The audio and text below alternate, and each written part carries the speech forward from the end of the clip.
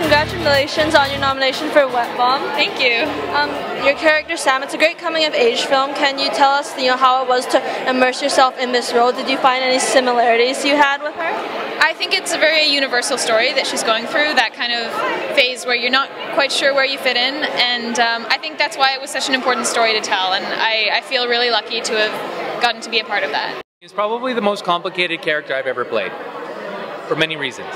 There's no footage, there's no documentation of who Edward was. So all I had was the photographs that he shot to base the character on. And then the research that I did to find anything, even a grain of salt of anything I could learn about the man. But it also gave me the freedom to create a character from the ground up. I could pretty much have the freedom to do what I wanted. And yeah, and basically have no borders or boundaries on where and how far to play this character. That sounds really great. It must be really great as an actor to kind of delve into that kind of experience. It was so fun. Plus, it's a character that's never been played before. It's a story that's never been told before. So just based on that, that was very exciting and the reason why I wanted to do it.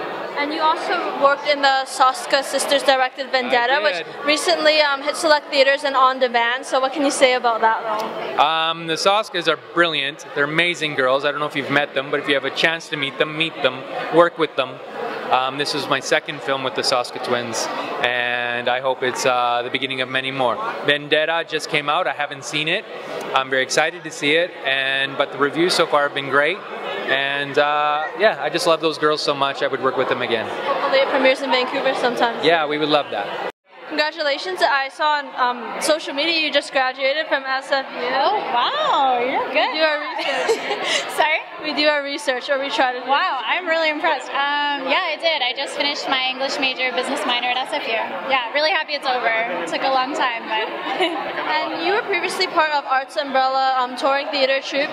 So how did that kind of prepare you for your film and television? Oh, it prepared me so much. I started that in high school, and we got to go and tour to secondary schools all over the Lower Mainland, and it was amazing. And I learned so much about theater, not too much about film, but acting translates. Performing, right? Oh, totally, yeah. It got me over my fear of presenting, and I was really shy when I was younger, so it helped. And is there any upcoming projects you'd like to share? Oh, what do I have now? Well, Strange Empire just came out in the States, which is really exciting. So it's on LMN, so we're waiting to see how it's going to do there. And then I did some parts in iZombie and The Flash, and I did a pilot called Tales from the Dark Side, which we heard wasn't picked up, but we're hoping to move networks. It really does. I know. It was really amazing to work on, so we're hoping another network will pick it up. We're just waiting. So, yeah. What do you guys think is the best part about the Leo Awards? Such a good celebration of BC film and television. Best part of the Leo Awards. When I first moved here, I was informed that all the women in this community are very supportive of each other, and I will have to say that the Leo Awards for me reinforces that, because all the women here are so nice to each other. They take care of each other, and genuinely they're just happy for each other. Plus, it's exciting that you get to dress up and celebrate being a girl. You know what I mean? I don't know, to me that's kind of the fun part of it. Shut up, Denise. I wasn't saying anything. That's the love right there. The best part about the Leos is really it's a chance to hang out with all your buddies that you only get to see on set if you happen to book something. So yeah, it's just hanging out with your friends and celebrating how awesome everyone is. Yeah, similar to what Lisa said, well, I dress like a homeless person in my real life. But I do occasionally like getting dressed up, so it's an excuse to, Lisa said, remind yourself that you're female. Yeah, and celebrate it. Yeah, it's true. It's great that you get to do it in an atmosphere when Pregolan is up for nomination. Yeah, even better to dress up with my ladies and we're color coordinated. Yeah, that's right. We did good. Yeah, we did good. It's sort of like a vigilante thriller sort of thing where this family moves into a new town and their son goes missing, and they're trying to figure out kind of who took their son. Also, Mike Dopad's in it as well, who's obviously amazing. So don't want to forget him. Oh, I think it's pretty high as far. I beat one last night actually. We were the first ones to beat that room. Actually. Wow, that's impressive. Yeah, I think it's pretty high. Pretty high. We've beaten almost every room they have, I think.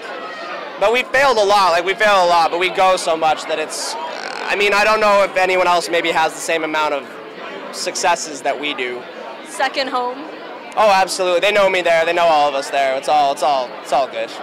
Sahar is actually a short film about, it's a family drama about the difficulty of young adults, young immigrant adults, struggling to assimilate into Canadian culture and sort of the backlash that they face from their parents to try to be more connected to their roots in a more westernized culture. So what kind of inspired you to make this film? There was a number of things that inspired me. A lot of stories from relatives and other family members and personal experiences that I've had growing up as an Afghan Canadian. There was also a huge case in Toronto a few years ago, the Shafia murder trials, about 3 young girls that were killed in a series of honor killings for becoming too Western too fast. And that since I had read about it, it really stuck with me, and I wanted to do a project about it because it really resonated. So I wanted to do it for a while, actually. Congrats on your nomination. Thank you very much. Thank you. And you know, since 2010, you've been doing voice work on My Little Pony. Yes. They have a huge fan base, a huge fandom. You'll be doing a couple of conventions this summer in England and Germany. Have you been to these places before? Oh yeah, I've been to Manchester before, so we're going there again. I've never been to Germany for anything, so I'm super excited. And all the fans there are really excited as well. I just got back today from Minneapolis from a Brony convention, so I'm pretty tired, but that's good because I'm excited. You look great, your dress is beautiful. Thank you very much. Thank you. So you're also a vocalist and a dancer, and I know your parents are both musicians, so did you kind of see yourself pursuing the arts? For sure. I mean, it really came naturally. I kind of grew up in a household where everything was musical. I'd wake up and I'd hear singing or piano playing and all that kind of stuff. So yeah, it really came naturally to me. It's always been a part of my life. I mentioned this yesterday, but 4,400, and you said there's actually a petition. There is a petition. Some fans have started a petition on Twitter to collect 4,400 signatures to bring back the show. I don't know how successful they'll be, but I for one would love to work with everybody I did on the show again. But so we'll see. Do you have any upcoming projects you'd like to share? I do. I'm going to be in a film with J.K. Simmons called The Runaround. It's an indie film. And I just completed a secretive project for Xbox. I can't talk much about it, but it involves a lot of running around and time travel. I think that's about all I can say about that. So for those who haven't seen the film yet, can you briefly describe it, and what you hope viewers take away from it? So yeah, it's basically a young woman remembering the 5 people that loved her the most in her life as she's experiencing death. So it's kind of a surreal interpretation of what that feels like, what that looks like, and it's set in Norway, in Norwegian, so it's pretty unique for a Canadian audience. Are there any, Yeah, I mean, I think we just hope that people would take away, a sense of maybe being transported somewhere else, and that was kind of our idea with going to Norway. And you guys are cousins, and it was always a dream of yours to do a film together. So, since now that you've done it, what do you see in your future?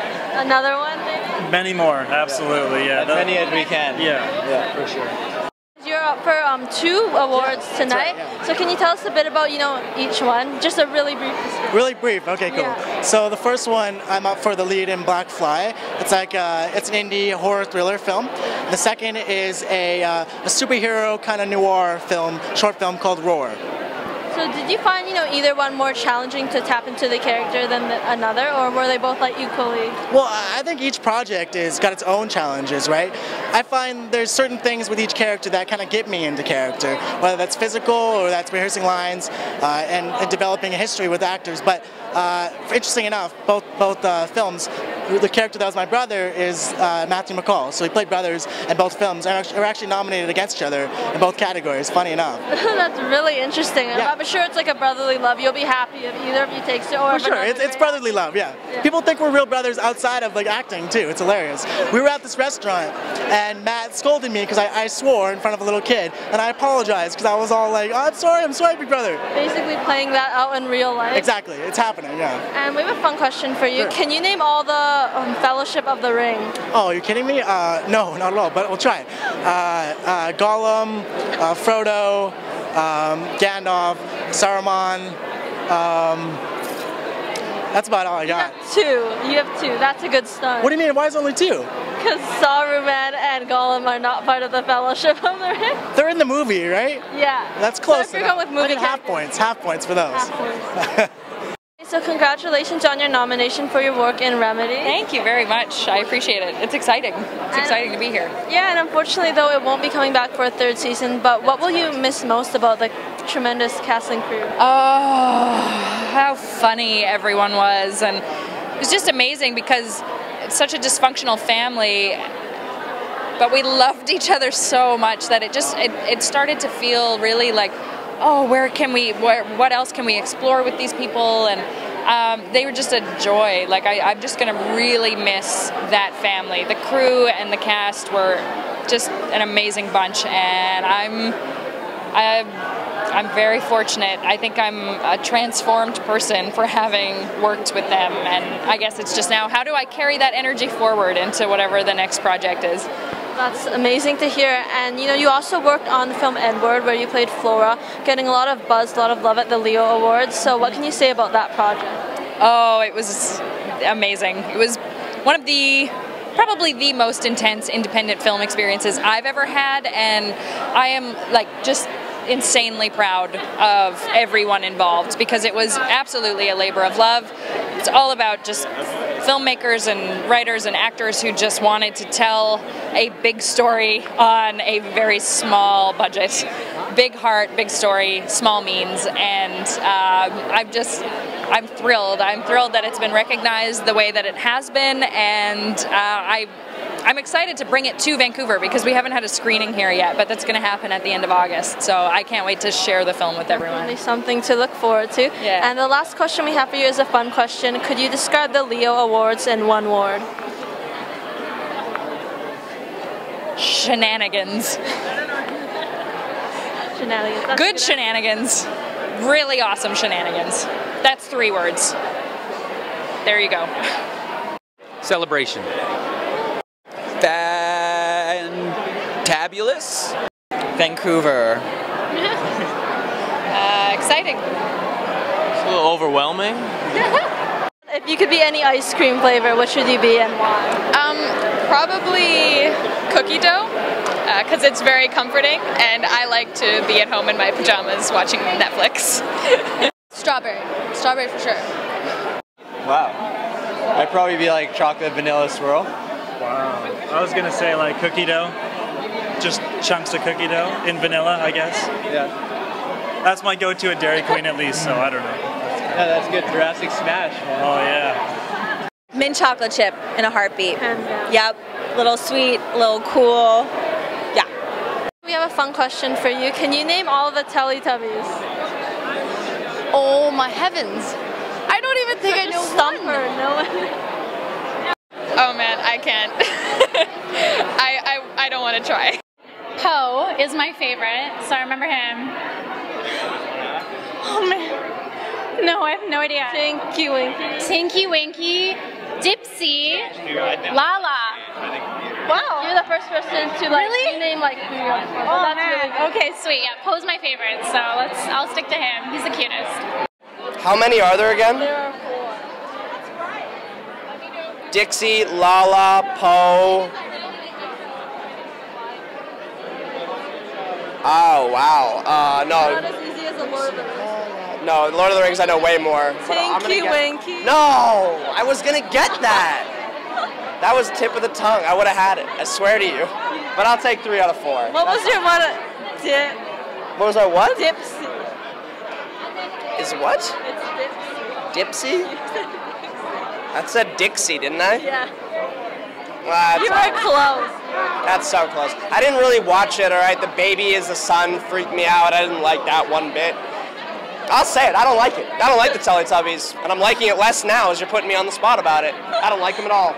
Not one bit. I'm so sorry. Yeah, you should be.